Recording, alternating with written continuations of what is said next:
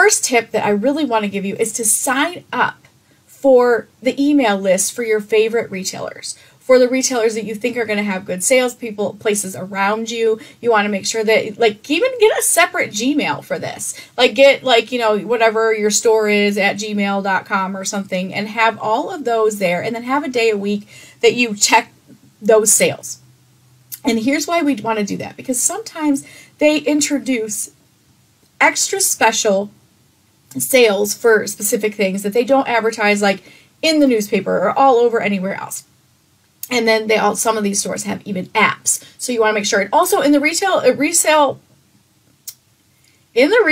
Guide to Black Friday, the course and the book, we definitely talk about different apps that you want to be able to get. And you know what? You can use these apps for a short time and then delete them off your phone. I don't use all these year round, but I keep a list of them to download around this time of year so that I can scour the best deals before I even go. Because I do like to go to the stores. I'm not much of an online arbitrage person. Just because of the shipping and lead times and all that kind of stuff. I want my stuff here and now so I can ship it in. That's another thing that you want to pay attention to, is shipping stuff in immediately.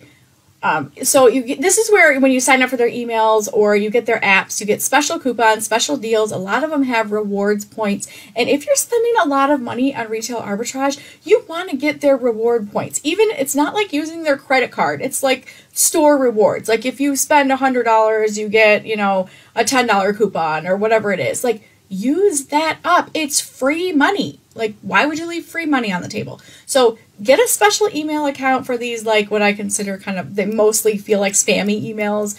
Sign up for your retailers list that you want and join their rewards programs and get all discounts that you can possibly get. These are special promo codes you can use only online or one time only. Sometimes they send you postcards in the mail.